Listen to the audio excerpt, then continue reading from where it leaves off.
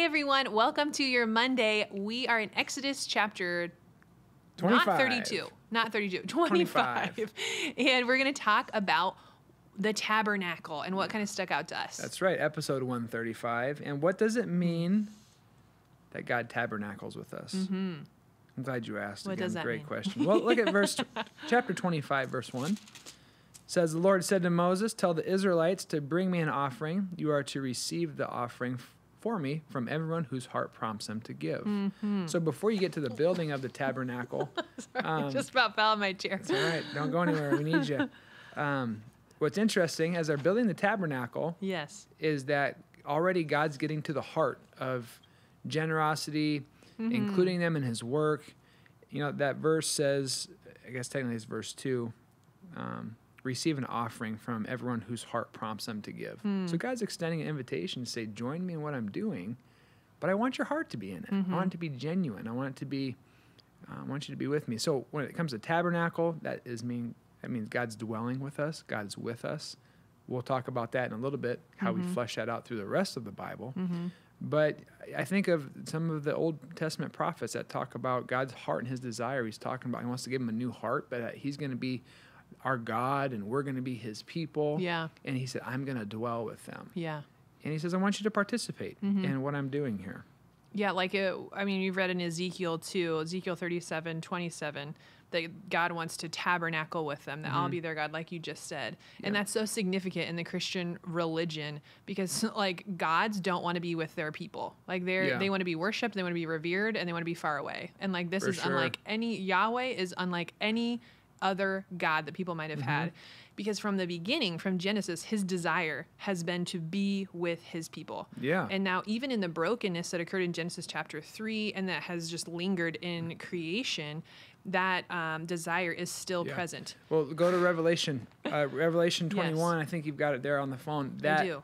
That's the end of the Bible, and you see how it began, it ends, saying, God wants to be with his people. Yes, so this is Revelation, like Clark said, 21 verses 3 through 5. And I heard a loud voice from the throne saying, behold, the dwelling place of God is with man. He will dwell with them, and they will be his people, and God himself will be with them as their God. He will wipe away every tear from their eyes, and death shall be no more. Neither shall there be mourning, nor crying, nor pain anymore, for the former things have passed away. Yeah. So God wants to be with us. But what's interesting, the next, 9 verses or so, it kind of unpacks the details. Moses gives us the deets on what the tabernacle is going to look like. And what's interesting, the study Bible I was reading said, as you get closer to where the presence of God is going to be, the stones become more precious. More precious.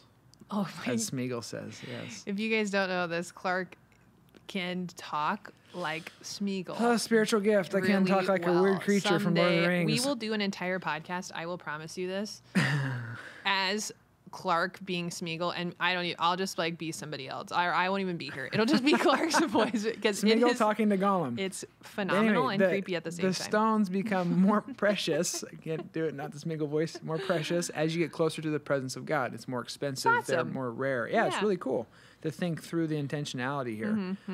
But what's cool, again, going back to verse 2, is that God wants our hearts to participate in it. Yeah. And it's not just something that's in the Old Testament, it's also in the New Testament. 2 Corinthians 9, it talks about how God wants you to give as your heart is led. Yeah. And that he doesn't want you to be a reluctant giver. He wants you to be a cheerful giver. Right. Let's give in joy here. Yes. Let's have fun in what we're doing. Yeah. So that's cool to see that in the middle of the Old Testament. And we've read some of these crazy passages last week or so that in it you still see the heart of God. Yeah. Which is really cool. Well, another thing to kind of note here is, and this is referenced again, later in the book of Exodus, but this is a creative process. Yeah.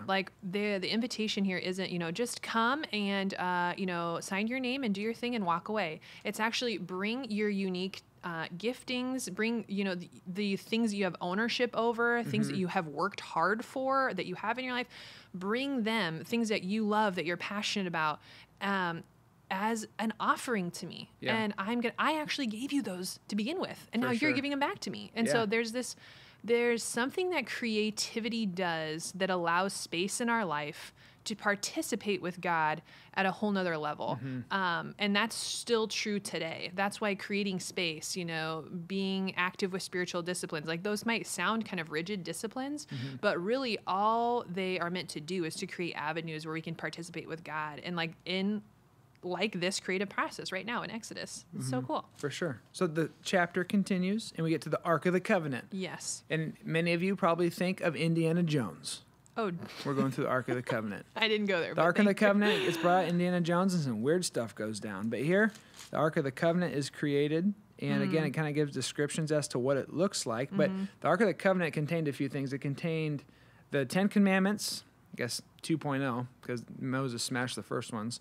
And then it contained... Right, that hasn't happened yet, but yes. Yeah, but they have to Soon. swap them out. And then Aaron's staff and a pot of manna of the bread. They keep those in the ark where God's presence is. And as you keep looking through the descriptions as to what happens here, verse 17, it talks about how really this becomes God's mercy seat. It's at this place where the atonement of sins occurs.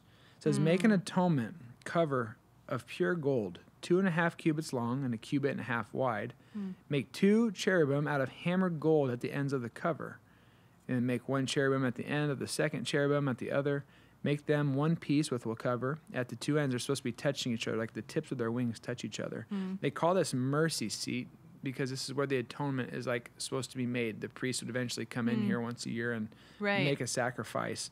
And it's a blood sacrifice. And so what's crazy to think, again, is only the high priest gets to come in here. They're making their sacrifices to God for the forgiveness of sins, but they have to do this continually again. Right, all the time. And again and again. And it's bizarre. So what's interesting, some of the language here, though, gets translated and used in the New Testament for just to connect the dots for everyone to see what the Old Testament people had to do on repeat. Jesus did once and for all. Yeah. So we wrote down some of the scriptures that kind of talk about that. Bobby, you want to read them to us? Yeah, the first one comes from 1 Corinthians. This is chapter 5, verse 7. Cleanse out the old leaven, that you may be a new lump, as you are unleavened. For Christ, our Passover lamb, has been sacrificed. So again, all the Old Testament sacrifices and then the blood sacrifice here, Jesus Christ did it. So we had Passover, and then from that point on, the sacrificial system continues. And then what's the next one, Romans?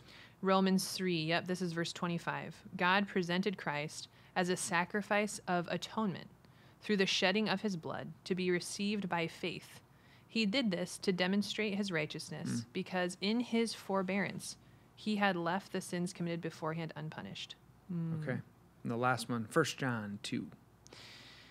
He is the atoning sacrifice for our sins, and not only for ours, but also for the sins of the whole world. Yeah, that's awesome. Those connecting points, I feel like don't usually jump out in our head when we're just reading Exodus by ourselves. We're reading how long's a cubit? What's a cherubim look like? Yeah, but then to have them actually to realize no, this is the continuation of a story that's been woven throughout the entirety of the Bible, all of Scripture. Yeah. To have this language, from thousands of years before be totally relevant in the life, death, and resurrection of Jesus Christ, like we're reading in the New Testament. That helps me even understand really the importance of what the Ark of the Covenant, the tabernacle, what that was to these people then. That's crazy. And I guess just to kind of wrap this podcast up and kind of what we're talking about, I appreciate verse 22 again, where it says, there above the cover, the atonement cover, between the 2 cherubim that are over the Ark of the Covenant of the law, I will meet with you and give you all my commands for the Israelites. That's the one place that God would meet his people and guide them and counsel them and direct them. And honestly, I just praise God we don't have to do that anymore. That we have Jesus, his Spirit's been given to us, and that God meets us there. There was a tabernacle, and then from the tabernacle went to the temple. And then come Holy Spirit, your bodies are now temples of God's presence, the Holy Spirit. And I guess one of the things that I'm taking away looking at this is that think about the reverence, the awe, the intentionality people had to go through and have to be in God's presence. Right. And I think sometimes I just go throughout my day and it's just la-li-la, going through my day, it's mundane, I'm bored. Where the reality is the holy God lives in me and he's with me. Yeah. And he's with you and you listeners. So, what does it look like for us to be more mindful of just this very fact throughout the day, that we're in the presence of the living God. And at one point in time, people had to go through all these steps because God's passion and his holiness was so strong that they'd be killed if they went into the presence. So God's holiness hasn't changed. Right. But the way he relates to us has. Yeah. And so still just being mindful and reverent of like, wow, God, thank you for living in us and being with us. I think that's kind of become a prayer of mine this Lenten season too. So this is actually our first Monday in Lent. So this, special 40 days as we journey to the cross for Easter is, for me reading this, is how am I making space in my life to have creative moments, to have consistent moments where I'm actually saying like, okay, Lord, like, I trust these things that I'm reading in Scripture. Like, help me, Holy Spirit, meet you today. And help me create space. Like Pastor Ken talks about how he, has this. Pastor Ken. Yeah, he has this chair that's like the chair that he sits in and he'll do his devotions. And that's, where he will consistently meet with the Lord, like in this chair. And so, that's a special way to donate literally a geographic place in your house, outside, in your car, before work, after work, during lunch, on your bed, before you even get out of bed, on your knees before bed, like somewhere where we can just invite the Holy Spirit to expand his presence in our life that day, that we can meet him. And our awareness of him, and just, it's very intentional. Again, it's intentional. So it's a good word. Yeah. So thanks for, chugging along through Exodus with us. There's been some ups and downs and confusing chapters, but you're doing it. You're doing a good job. And we're on the journey with you, and we'll try our best to, always ask, what do we learn about God and ourselves in these chapters, but also to flesh out some of the confusing parts when it comes to sacrifices and the treatment of people. And it's been exciting. It's been good to learn. So thanks for listening, you guys. God bless you today. The Lord bless you and keep you. The Lord make his face shine on you and be gracious to you. The Lord turn his countenance toward you and give you his peace. Have a great day.